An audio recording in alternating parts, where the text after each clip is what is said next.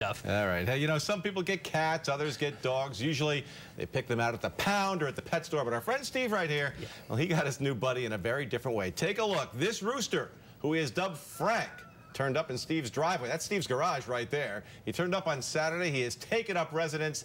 Steve, he owns the place now. You want to elaborate on Frank here? It's kind of nutty. I heard him on Friday in the woods before I came to work and, thought it was odd to hear a rooster. And then Saturday he showed up and he has been basically centering his new residency on my property. Now, he is straying to the neighbors. I talked to my neighbor, Renee. He's cheating on you. He's cheating a little bit, yeah. He's hitting some of the other houses on the cul-de-sac. But it's the craziest thing. He sleeps on this wall I have that's adjacent to my garage. I expect he'll be there when I get home.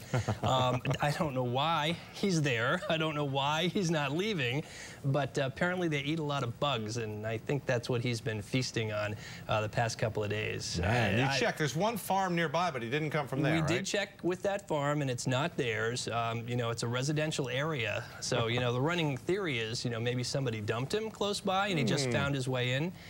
He's gone. Yeah, he's gone. He's behind the wall. All right, we're out of time, I guess, but I love that. Well, good luck. Thanks. It's nice to have a friend.